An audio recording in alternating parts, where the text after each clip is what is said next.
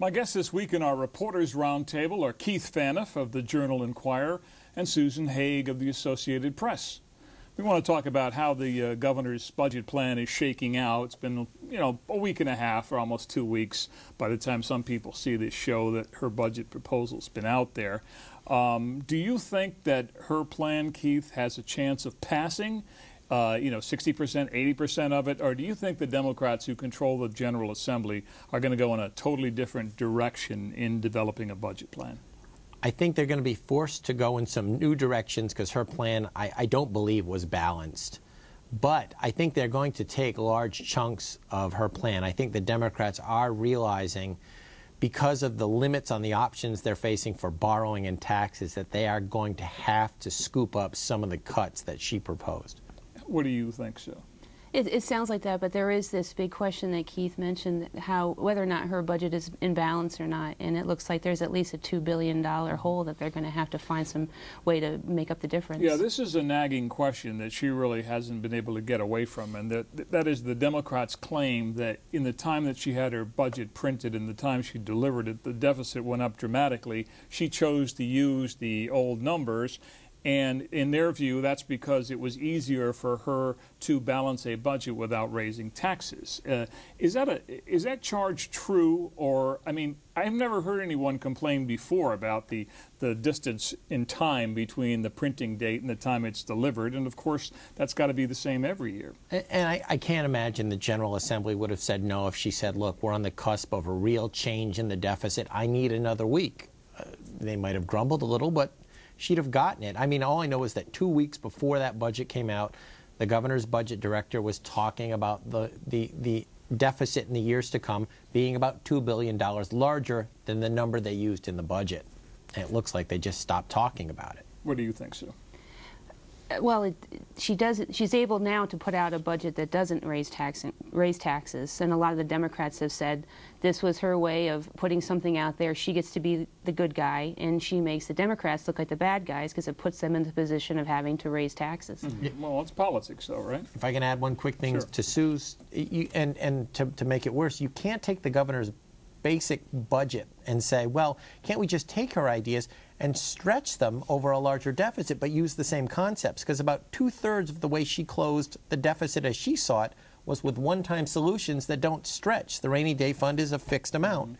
And you can't just say, well, we'll just use even more. It's gone. Well, let me ask you both about the federal stimulus package. We're taping this show on Friday morning, and it's possible that the House and or Senate down in Washington could vote on that final compromise today or tomorrow.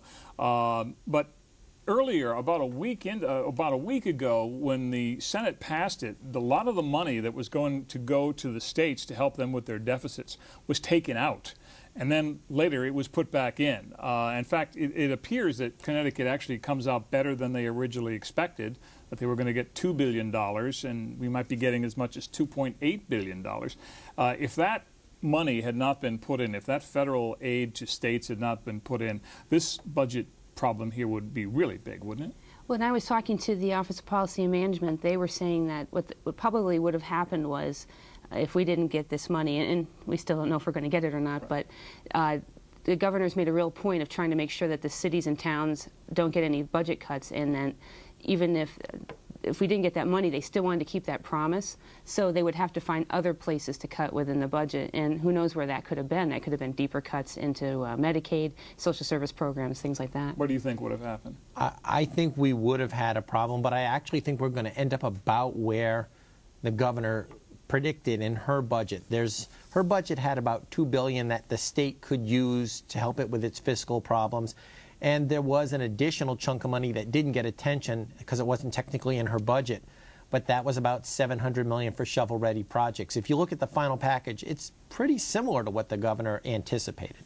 Let's talk a little bit about deficit mitigation activity, which seems to be like rolling thunder. It keeps happening every month or so, to deal not with future deficits, but to deal with the deficit in the current fiscal year that ends June 30th.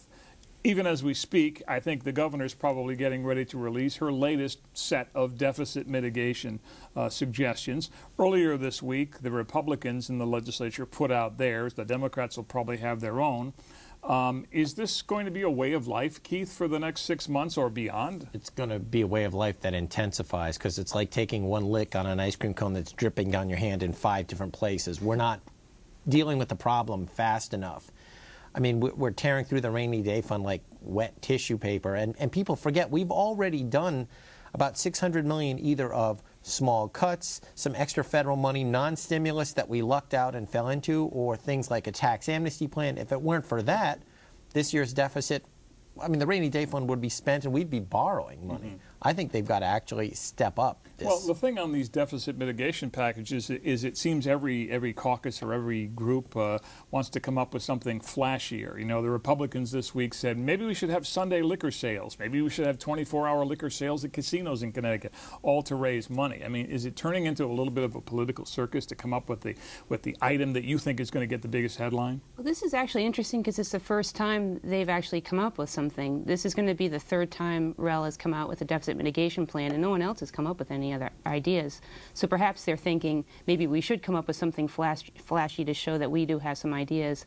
But I know the Republicans say that they're not keen on some of the things they're proposing, like the Sunday liquor sales or allowing 24-hour liquor sales at the casinos, but they feel that they have to do something. And, you know, it's a way to raise a little bit of revenue and try to grab some of those folks that go over to Rhode Island to buy their liquor on Sunday. Well, Keith, I know that the governor's rap on these things is that she's a little teed off that Democrats are talking about her budget being $2 or $3 billion out of balance, and they say the deficit's bigger. But when she throws a $350 million deficit mitigation plan at them, they seem to only want to do about half of it. So what about that? I mean, that's a fair criticism. Right now, the Democrats, I think, have fiscal paralysis. They really are finally realizing how big the problem is, but they know what they have to do. They're just not ready to do it. And I think that's what the Republicans were trying to do this week, which was to get the Democrats to give up their big constituency. That's public employee unions. There's big savings there. It's not the one silver bullet, but that's an area. And I think the Democrats eventually are going to go there and try to get the governor to give up her own, and that's an upper-class income tax cut. Real quickly, Sue, do you think this is going to be resolved in time by the end of the session, or do you think we're going to drag on for months to get this all resolved? Everything. Everything. Yeah. It seems like they've got a lot to do. I mean, hopefully they'll get this fiscal year done before the end of the fiscal year, and then maybe they'll have more time to get rid of the next 2 fiscal year deficits. All right, we'll see how it plays out. Thanks for being with us. We'll see you soon on The Record.